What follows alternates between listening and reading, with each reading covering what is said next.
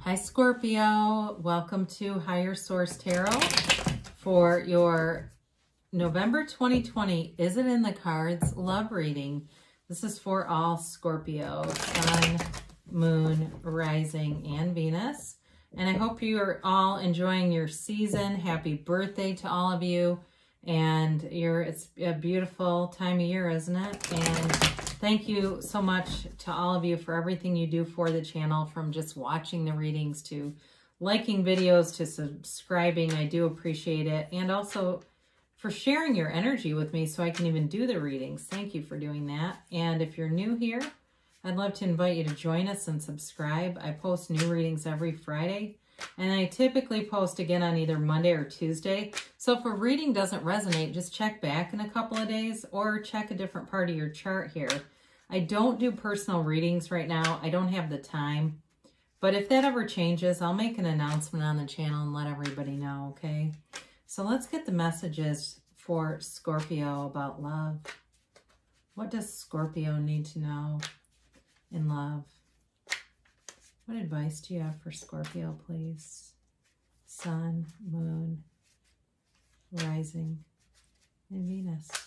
Okay, let me just do one more. It feels a little weird. Okay, there we go. So we'll do our tarot reading that will consist of pulling 3 cards for you, 3 cards for the person you're attracting, and 3 cards for the advice. Then we'll do our Angel Answers Oracle card readings and get a timeline and a yes or no. I like this. You've got the Empress, Strength, and the 4 of Cups. They have the 5 of Swords, the 5 of Pentacles, and the Page of Pentacles. Your advice is the Knight of Cups, the 3 of Wands, and the Ace of Pentacles. Well, I really like this. I feel like right away I felt like they're leaving something. There's somebody here. It's either like a divorce or like a pretty serious relationship, or it's possible they're like going to leave a job and move closer. But I do feel like there's a little bit of suspension here in terms of time. Like they have to get out of whatever this is. But that Page of Pentacles shows up because I think you are going to be such a breath of fresh air for them. It's just going to be like homecoming. So you have here, and you know, you've got it over here too on yours. It's definitely a relationship about doing a little bit of waiting, but it's okay.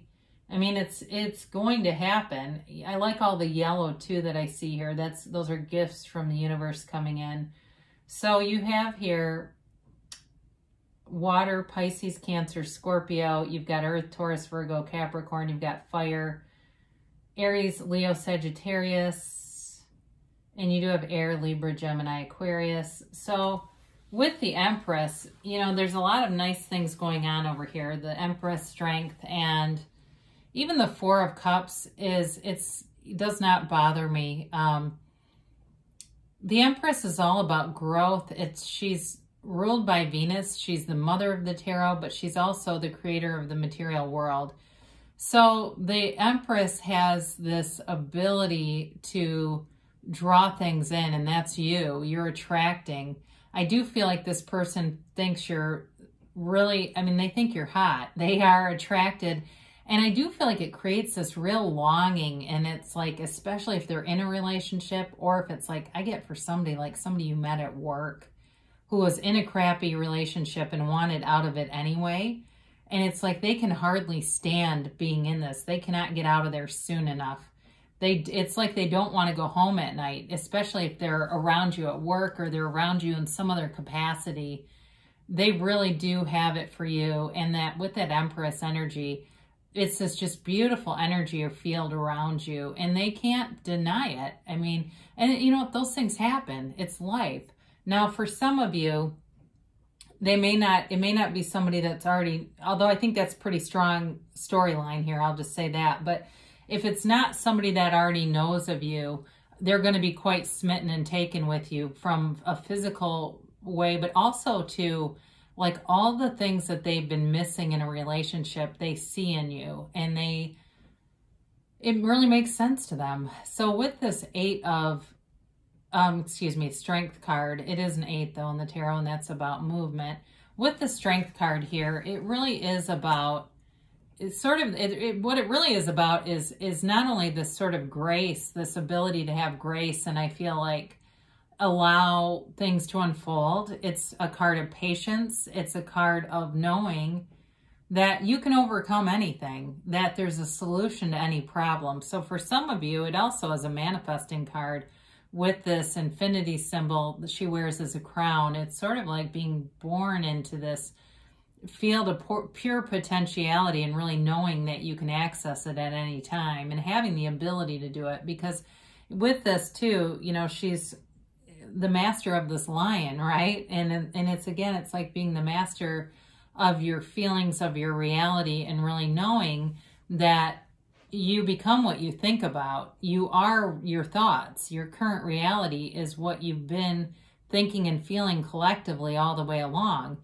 Now, it's interesting with the Four of Cups here, because that is a card of not wanting an offer, but in this case too, it also can be boredom. And I feel like it is a little bit of a nod to waiting, kind of like, I'm kind of getting sick of this energy. Now, interestingly enough, though, all of these cards picture nature and growth. And so for some of you, I do feel like there's something about that, like getting outside. And too, that may be an avenue to meet somebody if you live in a warm enough place where there's eco walks and things going on and other classes outside and things that you can be doing where you can meet people. Because somebody got pissed at me about saying, well, we're back in a lockdown. Look, I live in one of the most restrictive states in the United States. I know about lockdowns, trust me. And a lot of people feel like we're in this sort of tyrannical environment where I live. So, I mean, saying that can't be predicted in the cards, that's not true. The cards are completely non-judgmental. The tarot doesn't care about a pandemic. I hate to say that. It's not to be insensitive. The cards, though, tell a story. So be aware of that, because it's not necessarily my personal opinion as much as me getting the energy of the cards. So thank you for those of you that were willing to entertain that small rant, because in the cards it is saying to get out. So with the Five of Swords and the Five of Pentacles here, this is the other person. Undoubtedly they're walking away from something, and it's like I get run, don't walk. So whatever it is that they were in was not fulfilling and was full of conflict, and they're so glad to be away from it. I mean, there's no love lost here. They don't look back. They don't carry their ex. They don't want anything to do with it. So I do feel like they're ready to move on. I feel like they're ready to be in a relationship. In this Page of Pentacles, there is an offer here. And again, the way that he looks at this pentacle is how I feel like they will look at you in this very admiring way. I also feel like this person is very stable, though, in terms of money. And it may be, too, in leaving a relationship, they may have lost a little bit of money. But I feel like they think it's worth it to get out of whatever this was. I don't feel at all like they are strapped for cash or unstable financially. I actually think they're pretty prudent with money. But again, I do feel like there's something to do with nature here and being outside that's going to be relevant. And maybe it's just part of the relationship that'll be something that you like to do together. But it just keeps coming in. There's something about being outside. And I don't know if it's even getting outside of yourselves, if that may have to do with it. But with this Page of Pentacles, he does bring in an element of fun and kind of whimsy too. There's desire here, okay? He has a strong desire, and in this relationship, I feel like this person has a very strong desire to find their soulmate, and they're going to be looking at you and looking at you seriously. They are on a mission, and it's like that's the one thing in their life that I feel like they haven't been fulfilled. And I feel like money, like I said, they've got good relationships with their family, with their friends. They might even be something like, I get like they have a higher degree, like a PhD or something like that, or like they're highly skilled in whatever they do. Again, I feel like they've been successful in every area but relationships.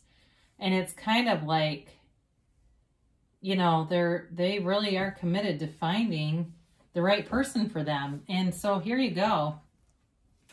You've got a new chapter here with this Page of Pentacles. Certainly that you could be attracting a Taurus, Virgo, Capricorn here. you've got too, with this Knight of Cups, they're manifesting it, and so are you. Somebody here is doing some visualizing where, and they're quite good at it, and it feels much like how Neville Goddard taught, where you really see yourself in the end. Let the universe deal with the heavy lifting and all the details. So it's not visualizing the text, it's not visualizing the chance encounter, it's visualizing the end, the relationship. And, you know, and at night, you know, you can spray your sheets lightly with lavender and quiet your mind and really visualize before you drift off to sleep, and see yourself as if that person's in the bed with you. Really envision it and bring in all the tones of reality. That's what the Knight of Cups does, but he brings a big offer.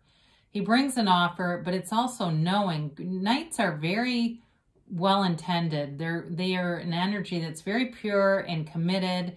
And so I do feel like in terms of wanting this thing, it comes from a very good place. It's somebody, too, who you're attracting. The relationship is founded in integrity and, like I said, this a commitment, a loyalty commitment. So with the Three of Wands, this is progress. This is in motion, but it's also waiting. So for some of you, it's waiting, but it's also waiting in a very kind of unbothered way, waiting with a surety that it will happen. And he stands and waits for his ships to come in, but he knows they're coming. He's not worried that they're lost at sea. He knows they're coming. He's just expecting them. And it's kind of like that for you. You get what you expect. So just expect it and know that it's here, it's on the way, and it's already yours. So again, with this Page of Pentacles, it's a relationship that's very stable. It's a new chapter, a new beginning, but it's one that's, not only is it grounded, but I do feel like for some of you here, it really is about moving in together, about being in one house together, about living together and building a life. And it's a solid life. It's really all the things that you've wanted collectively. So you've got love here. Yeah, is it in the cards? Yeah, it is. But again, I feel like they're peeling themselves out of something. And, you know, it could be something else besides just a relationship for somebody. It's a change, though. They've got changed twice. So even if it was like they were taking care of somebody or something like that, something was very burdensome for them, and they're going to be glad to be done with it. I'll tell you that. So thanks for indulging me too with my little stories. You know, if you ever go to a personal reading and you're paying somebody $40 or $50, pay attention to how much they talk about other things like their own lives and things. And I feel like people would really appreciate YouTube readers, because some of the in-person readings, I mean, my God, they can get nutty. It's like they don't have anybody to talk to or something. And so anyway, here we go, guys. You've got Ask Your Angels. So before you listen to any tarot, like I said, at night, you could visualize and ask and get the messages. But even before you watch readings, ask before you turn on the reading, what do I need to know? What do I need to see? And throughout the day, your angels will pop in and guide you. The universe wants to interact with you. The universe enjoys playing with you, so allow it to. Enjoy it when it happens, too. Have fun with it. We get so serious, don't we? So you have abundance here. And again, you've got with the Empress and even strength, too, especially the Empress. So that's really a life of abundance with friendships, with food, with people, with every area of your life being full and rich and deep. So you've got here success. So this is, to me, like kind of like the Chariot energy. It really is about moving forward, knowing who you are, and allowing those things to come in. They say within the next few weeks. So boy, is there momentum taking shape here. Then you've got a yes, and it's emphatic yes. I haven't had this in a while. You have the moon in one hand and the sun in the other, because you create your own reality. You're the center of your universe, Scorpio, and you can have, do, or be anything. So why not have love, right? You're definitely worth it. I love you so much, and I will be back again soon.